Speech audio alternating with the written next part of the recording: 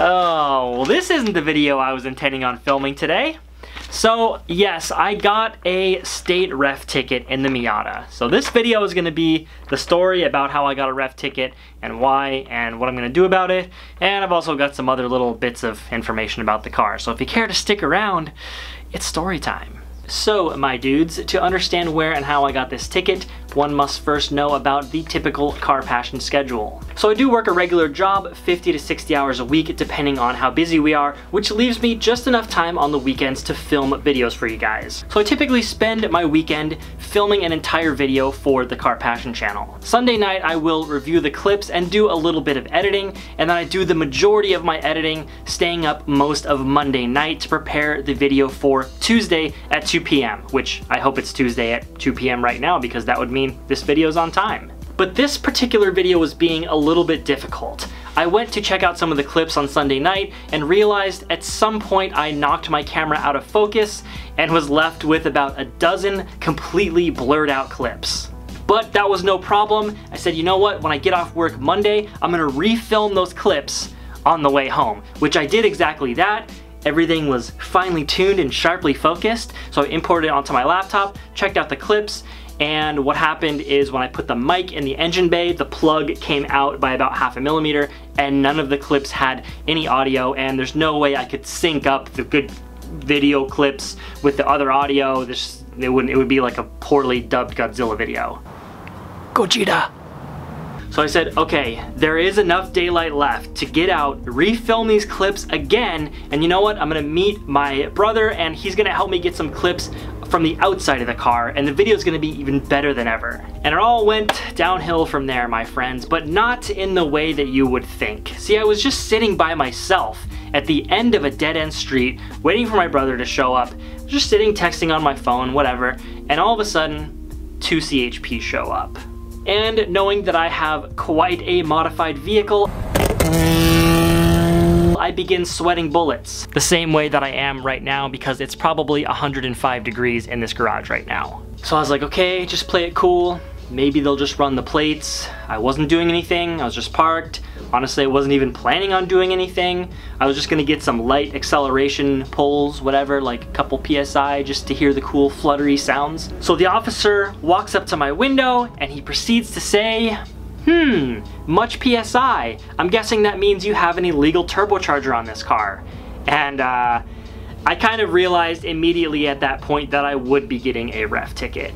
Oh, but it doesn't end there. So he proceeds to say, you know, we came over to you because we noticed you didn't have a front license plate on the car, and that's not legal. And you're also sitting in a known street racing area with a car that looks like someone would use to street race. Now, mind you, the spot that I was in, I've actually filmed several videos there. I know that people hoon on this road, but it's just in like a nice quiet neighborhood. It's easy to get some shots of the car. It's like a little bit scenic, it's got trees and stuff. Then he proceeded to ask me to pop the hood, and of course I just obey all law enforcement. I'm always very polite, and I'm always gonna do what they ask because it typically leads to the best outcome, and really I'm the one that's driving an illegal car around California, which I'll get to that in a minute. So the officer then proceeds to tell me everything that is illegal about my car, which includes, but is not limited to, bald front tires, tires that stick out too far past the fenders,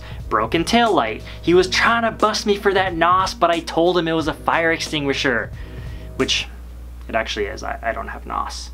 No windshield wipers, illegal engine swap, illegally added turbocharger, allowed exhaust, no catalytic converter, no emissions equipment, illegally mounted camera, which was not helping my case that I was actually not there to street race, which I really wasn't there to street race. And my favorite part, illegal sticker on the windshield. The tiny little Car Passion Channel sticker, since that is longer than 7 inches, it's illegal. But thankfully, he said, since you're so polite, I'm only gonna write you a ref ticket for loud exhaust, no wipers, and no emission equipment, and you can't drive the car until all of that is corrected and signed off. So that is what this ticket is for. And you can see right on there, no officer sign off, which means an actual state ref has to sign this off. Vehicle must be removed from the roadway immediately and may not be driven until in compliance.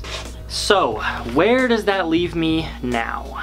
I talked to several of my friends that have had their cars reffed as well. There are kind of two major paths to take here. From what I hear, and I still have a little bit of research to do, so if you have actually had your car reffed and you're in California, shoot me a DM or an email or something and let me know how you got through it, I guess. There are two main options as far as I know. Number one is correct the issues, which would be returning my car to completely stock 1.6 with all emissions equipment, getting it signed off, and then I'll be allowed to drive it again. Or just adding all the emissions equipment for the 2001 engine that's on there. I'd have to remove the turbo and stock ECU and injectors and all that, get it signed off, and I'd be able to drive it again immediately. Or the other option is, I believe you can just pay the fine. It's like $800 or $1,000. That's not the bad part though. I believe I'll have to wait until my court date to pay that fine to be able to drive the car again, and that's 2 months from now. So there's a good chance I will not legally be able to drive the Miata for 2 months, which it hurts a little bit. But honestly, I have some stuff to take care of on the car that I've been pushing off since I do daily drive it. I drive it every single day to and from work. It's been very reliable, but there's some issues that need to be taken care of, as well as I have my Get-Strike differential swap ordered, so now would be a good time to do that as well. Now, I am still gonna try to keep up with weekly videos. I have another video filmed already about the Miata, and there's some other stuff I wanna cover that doesn't really require driving it, so we'll see how that goes, and maybe I'll do a couple motorcycle videos for all you guys to hate on. So anyways, let's talk about California. I can already hear all the comments ringing about how dumb I am for driving an illegally modified car on the street that I know has illegal mods on it, blah blah blah. Let me tell you something, okay? People outside of California, mostly what you hear from them is, oh, California, they're communists, you can't do anything to your cars there. But the people inside California with modified cars say things like, oh, California, they're communists, you can't do anything to your cars there. Yeah, it's pretty much true. But let me say this, California has a large car community, huge. There's tons of modified cars here, and every single one of them, for the most part, is illegal. They have illegal mods on them. Anybody could get reffed at any time. And basically, people here refer to getting reffed and getting fix-it tickets as the modified car tax, which is true. Honestly, I'm not surprised at all I got a ref ticket. I am surprised that it took this long to get one. It does suck the amount of money that it costs to get it fixed, or the amount of work it costs to return the car back to stock. Again, I don't really know what I'm doing yet, but it's just part of the game. Everybody knows that it could happen to them, and it's just part of the risk you take, and honestly, it's worth it to me. I've been able to put 70,000 miles on that car since I bought it, and I haven't had any trouble yet. I got one speeding ticket in it, but never been pulled over for any sort of illegal modifications or anything. So honestly, I think I've been really lucky to be able to enjoy that car for this long, and I do plan on taking care of this the right way. And if I can't drive the car for 2 months, it is what it is. Like I said, I got plenty of work to do on it. But anyways, let me know what troubles you guys have been in with your cars down in the comment section.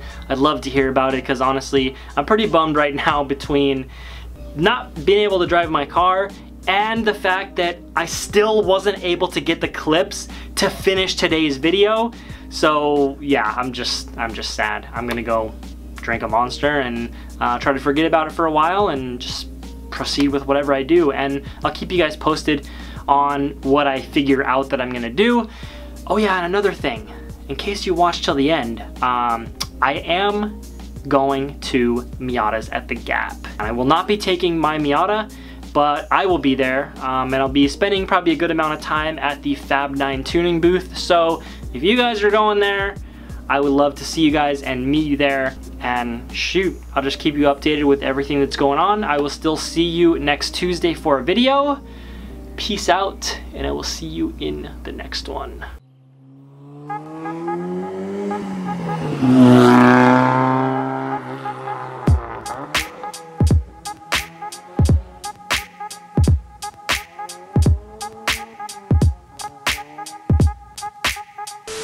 So this clip's actually not gonna have any sound in the real video, so all I have to do is hold this part up and point to it, and you guys will think I'm just unleashing some crazy data about this thing, but I'm really not. All I'm thinking about is how much I want a carne asada burrito for lunch.